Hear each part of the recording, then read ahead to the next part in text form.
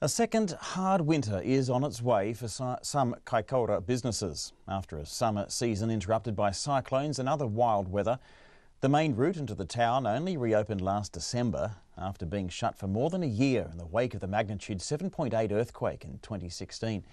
Thousands of tourists flocked to the town until Cyclone Gita hit in February, closing the route once again.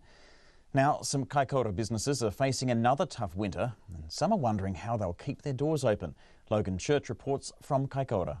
Karen Barwick's cafe and ice cream bar, Poppy's, serves up homemade ice cream and home-cooked meals. But after a stop-start summer, Karen is wondering how she will keep the doors to her business near State Highway 1 open.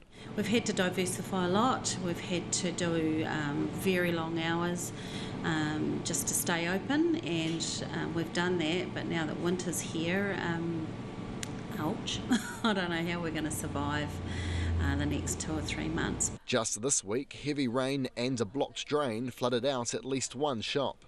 Wild weather and seismic events are now a part of everyday life in Kaikōura. And even though locals are trying to remain positive, Karen Barwick says it's taking a toll on businesses. It's just one day at a time still at the moment, and like that for a lot of us. I mean, a lot of businesses just shut down. We don't want to do that, but it may come to that. We'll just shut down and pay rent and pay our power and save money elsewhere, but you just have to do what you have to do. Megan May, who owns Wildflower Botanicals, had to lease part of her shop space last year just to keep afloat. Heading into winter this year, she says she still takes each day as it comes.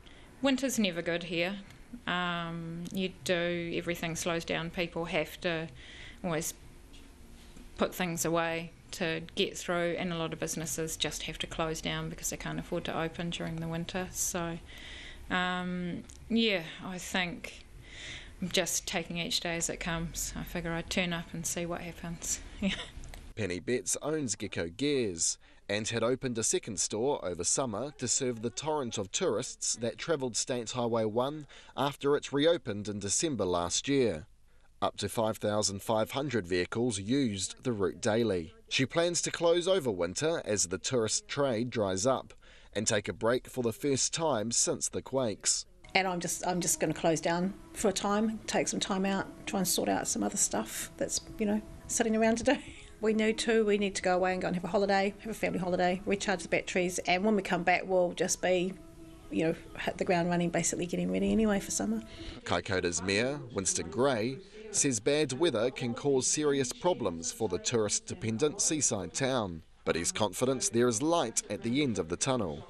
Yeah, I mean the last couple of weeks it's been wet, and we've had the Gita, we had road issues.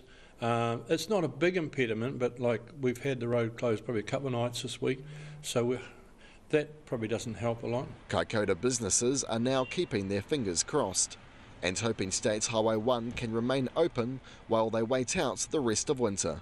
In Kaikōura for Checkpoint, call Logan Church tēnei.